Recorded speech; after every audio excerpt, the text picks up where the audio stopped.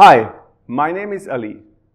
If we look at the current need of the customer and market inclination, it is to provide choices to the customer to avail and consume resources and services from on-premise or a public cloud. A hybrid cloud provides scalability, security, and a transient infrastructure so that any developer or end user can consume resources and build applications over a consumption model.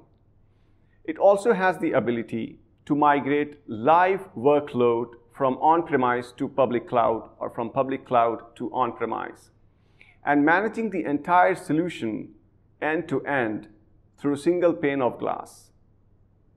Please stay tuned for the upcoming videos on the hybrid cloud.